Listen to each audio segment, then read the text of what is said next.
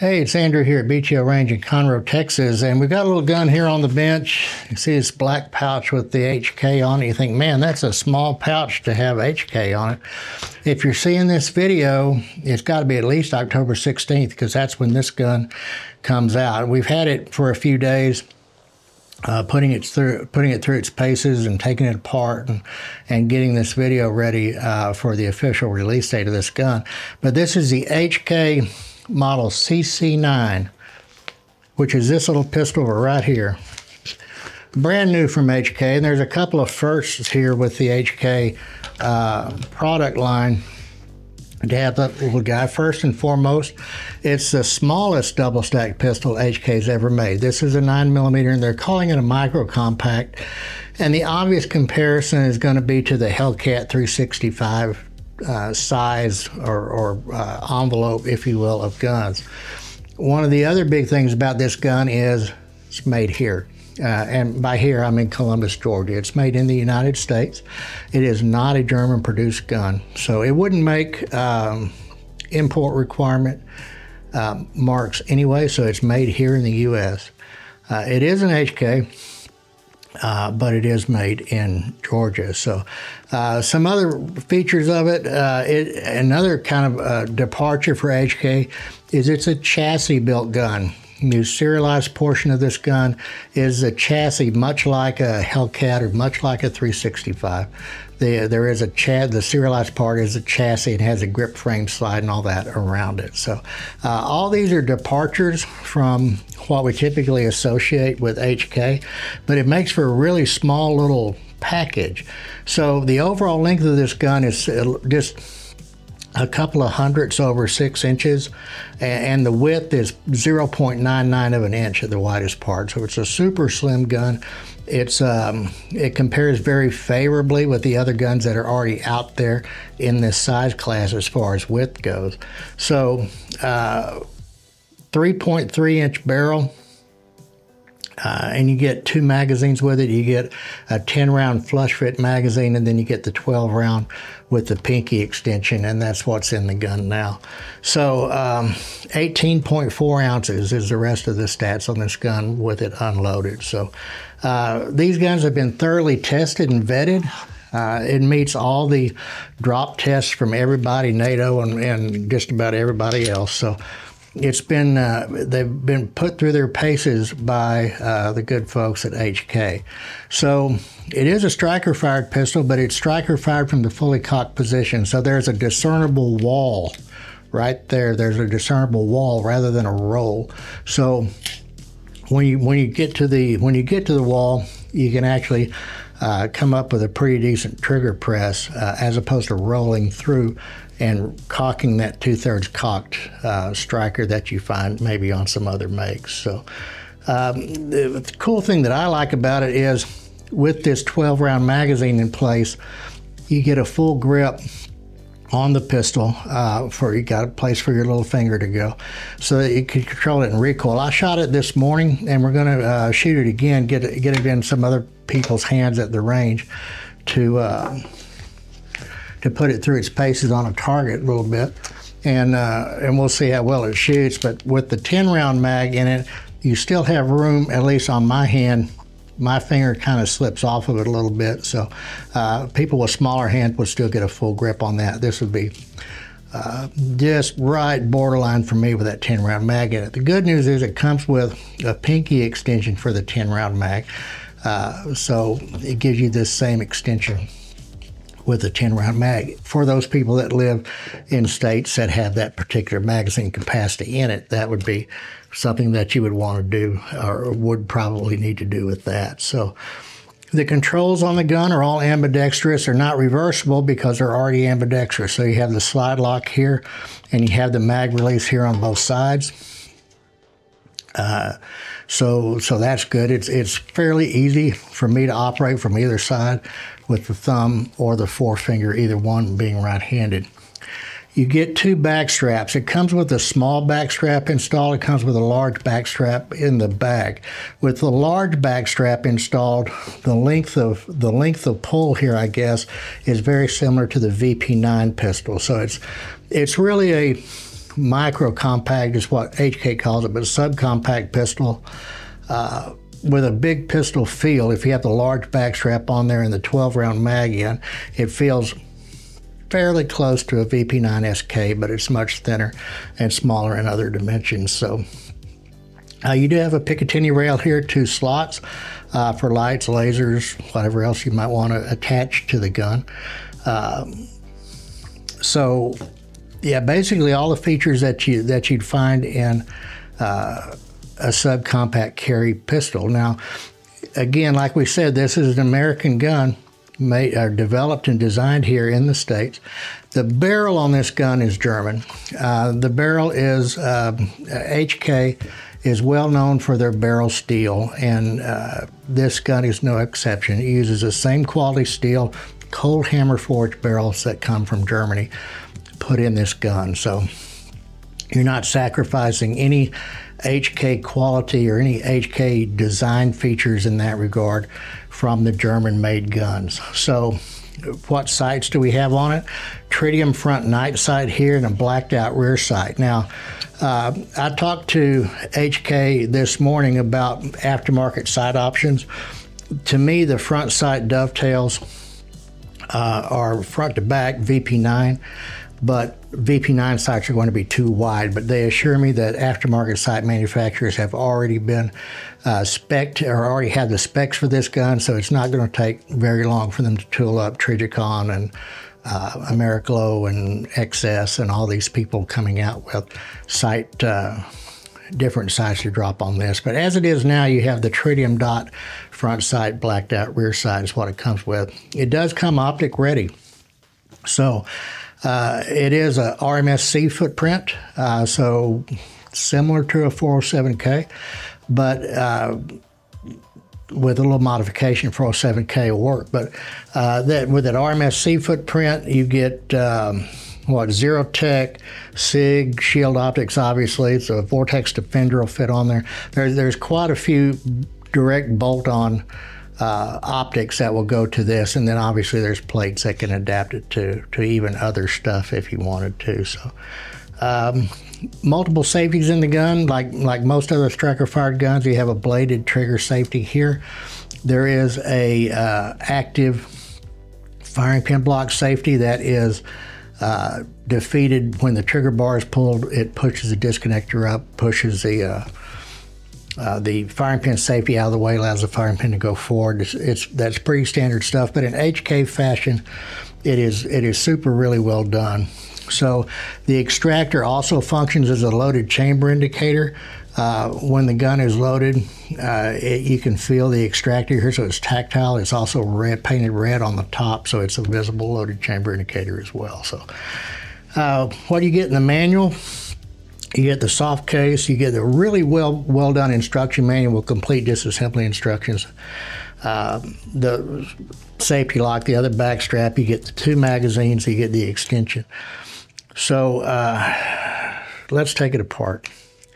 So the gun cannot be taken apart with the magazine in it. The magazine has to be removed, and in order to rotate this takedown lever, the slide has to be in the locked back position. So when you do that, it moves this cutout in the slide to where you can rotate this lever to this position, and then you just simply pull the top half off.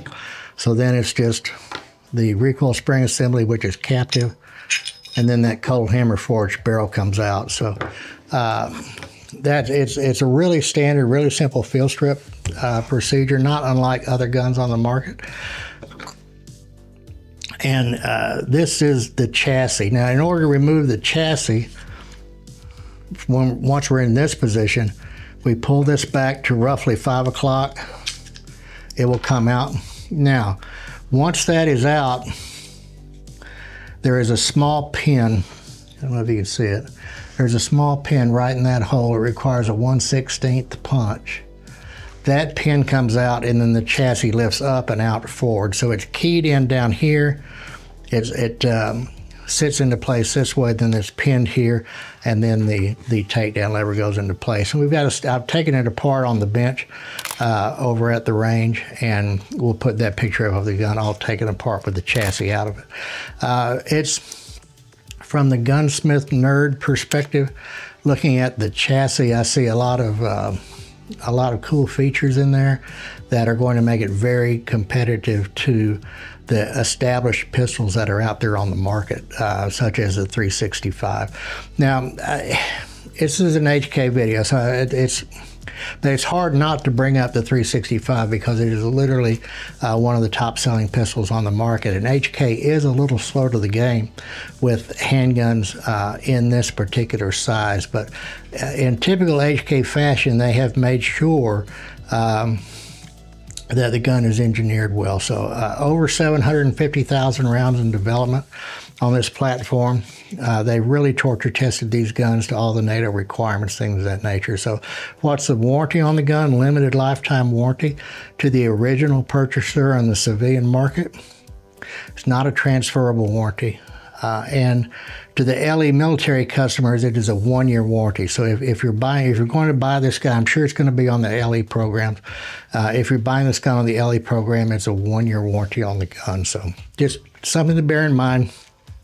That's not a secret. It's actually written in the manual. So read the manual. There's a lot of good stuff in there. So that said, I mean, unless you take it apart and can't put it back together, or you try to do something to it it wasn't designed to do, I don't really foresee the gun breaking, to be honest with you. So these are really, really solid, super little guns. The MSRP on this gun is $699. $699 is full MSRP on this gun. So I'm not sure what the real world price is going to be.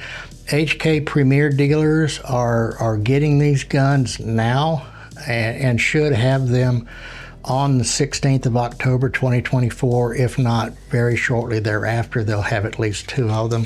The factory, whoever's factory direct with HK, should have those. And then other shops relatively soon thereafter as the guns become available through mainline distribution. So the sights on this gun, we talked about them. The sights are regulated for 124 grain ammunition, and we're going to shoot 115 in it today. I shot 115 this morning, and it printed just a little low for me. It's center hold sights, not 6 o'clock holes, so bear that in mind on this little gun. I was able to consistently get X's though with 115s if I held just a little bit high. I was able to consistently get X's with it. But we're going to put it in the hands of a couple of people that shoot better than me, and we'll see how it goes with them here in just a bit. So the HK CC9, brand new gun from HK. A big change in HK because it's a domestic gun. It's a U.S.-made gun, German barrel, cold hammer forged barrel. All the good stuff, all the quality and all the engineering you expect from Heckler & Koch in a U.S.-made gun. So we're happy to have it. We're happy that HK allowed us to do this little video on the gun, and we're going to be shooting it here in just a second. So thanks a bunch.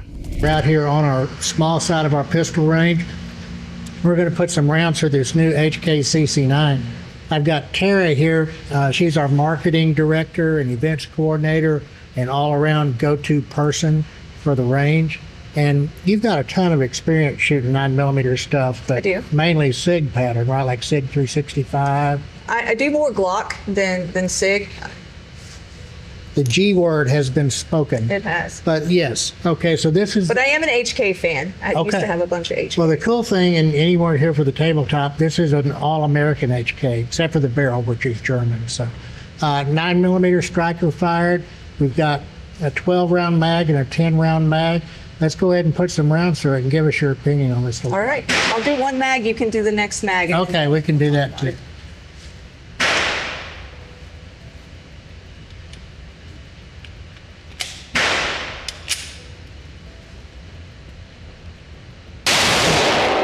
Look at that first shot.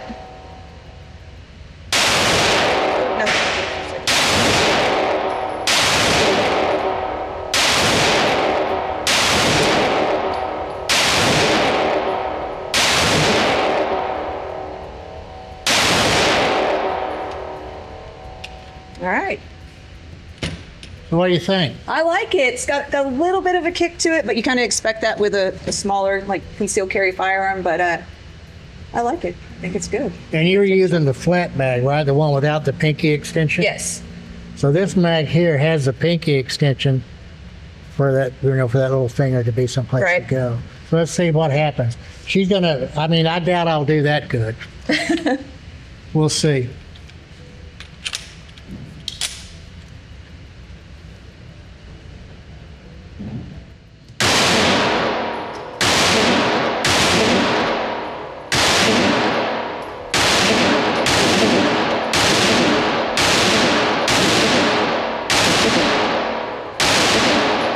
So you did better than me, Andrew. Good job.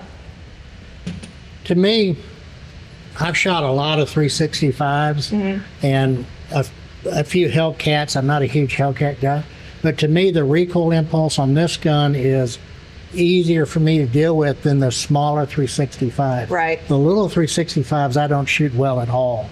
The Fuse and the X Macro, the bigger guns, because I have more grip area to hang on to. But this one gives me, it shoots like a bigger gun. It's a small gun, but it shoots, for me anyway, like a bigger gun. Yeah, I think I'd definitely, if I was going to carry something like that, I'd want to have the pinky extension on there. Well, it's got in the bag, it has a 10-round mag. It also has an extension. You can replace this space plate with an extension that does not extend the mag capacity in case you're in Colorado or God knows where that has to have 10-round mag. It's a chassis gun also. So it's a chassis on the inside. So that means that the grip frame's not a gun. It means the slide's not a gun. It means that, line extensions are possible. I talked to HK about that this morning. Their official word, no comment. Which means that I wouldn't be surprised if we didn't see certainly color variations, but almost certainly I think at some point we're going to see maybe 15-round mags and longer grip frames and possibly longer slides. Then at some point it starts to become the VP9SK size-wise, if it gets that big. But this is much narrower here. This is 0.99 of an inch here. So, yeah, it felt great in the hand. Definitely felt great in the hand. cool. Winner? Not a winner. Winner. Winner. I would carry it. Yeah. HK, folks, the new CC9. If you're watching this video, it's available. HK direct dealers. Got a couple of them, and they should be on the shelf now.